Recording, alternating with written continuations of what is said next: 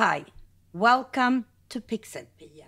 Today I will start a new series about the very basics, and we start with Google and a Google account. I will show you how to create an account, how to delete an account, how to set up the basic security, and how to change your password. So without any delay, let's take a look at my computer. So the first step is to create your account. I already have a couple of accounts, but we go to account.google.com. And here it asks me to sign in, but since you are going to create the account, it probably look like this. So we're going to fill out the information here. I'm just putting in my first name. You have to disclose your birthday, and that is because you have to be 13 years of age to have your own account on Google.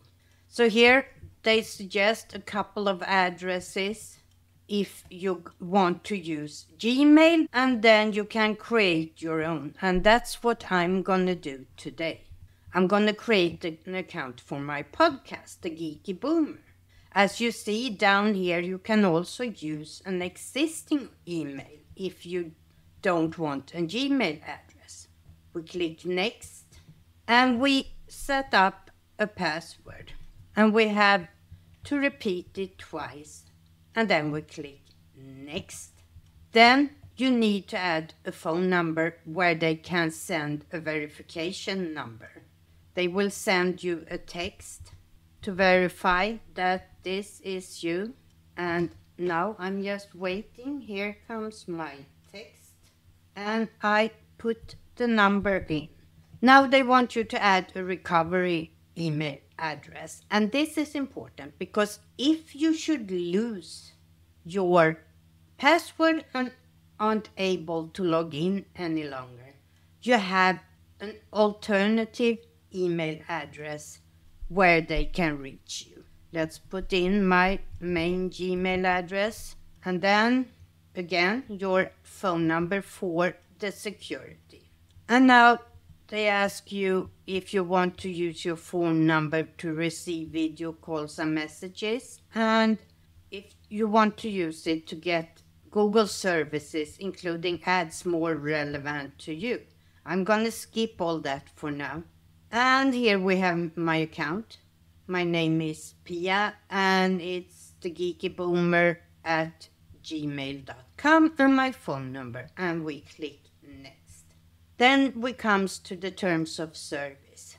This is really important that you read through. Since I already have several Google accounts, I have read this before, but it's important that you know how they combine data and so forth. And down here you have some more options to see if you want them to save your activity and things like that. It's pretty self-explanatory. When you have read it through, you just click I agree. So here I am at my Google accounts homepage. And as you see up here, I have the little P. This is the home, and what you can see here is manage data and privacy, review security tips, and so forth. On the left, we have personal information. And here you can add a photo. You have the contact information. And if you go to About Me, you can choose who can see your information. So only you means the little padlock. You can add a nickname. Some of these you can make private. I wanted to talk to you about basic security. We'll go over more in detail next time. But when you first set up your account, it's important to go through here. Recent security activity. You have added a recovery email and a recovery phone. Down here, how you sign in to Google. I would prefer for everybody to use at least two-step verification. And in my next episode, I will show you how to set it up. But for today, we have the password here. And if I need to change that, I go in, click on password, and then I can set a new password here. Recovery phone, if you have that set, and recovery email, it says verify. If I click on that, I have my recovery email and I click next. It says that I should have a verification code.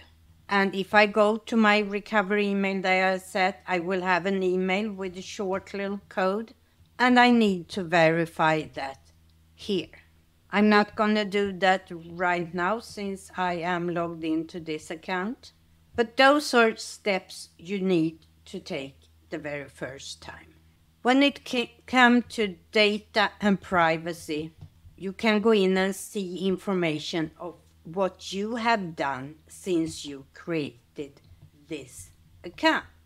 And here you will also have suggestions for security.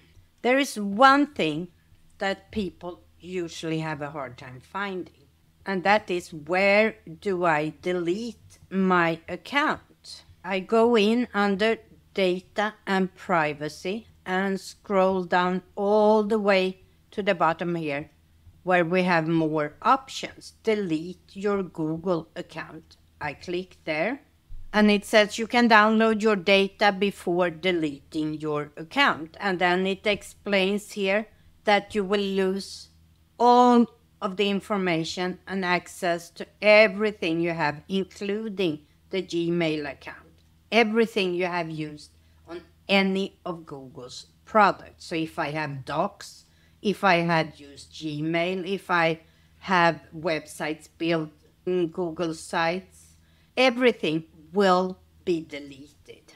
But if you are sure, and in this case, I have just created an account, so I have not used anything, I will mark this and say, yes, I acknowledge that I am still responsible for any charges incurred due to any pending financial transaction, and I understand that under certain circumstances, my earning won't be paid out. Yes, I want to permanently delete this Google account. Your Google account and all its data has been deleted. If you accidentally deleted your Google account, you have a short amount of time to try to recover it.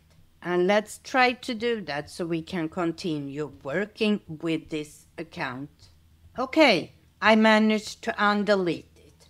But as you saw, if you have an account you want to delete, it's in your Google account under data and privacy and under more options at the bottom here. This was the very basics of how to create a Google account. In my next tutorial, I will talk about two-factor authentication and the new option to use a security key. I will also talk about how you can manage multiple accounts on one computer. Like I have several accounts and I can easily switch between them on my computer. So we will go over how to handle multiple accounts. And we will go over a little bit more of the settings here in your Google account. What we didn't look at all today was payment and subscriptions and sharing your account. And then I will show you an alternative if you want a family account where maybe your kids can have their own profiles. So if that is something you want to learn more about, make sure you subscribe and hit the little bell so you get notified on when I upload. Until next time, bye.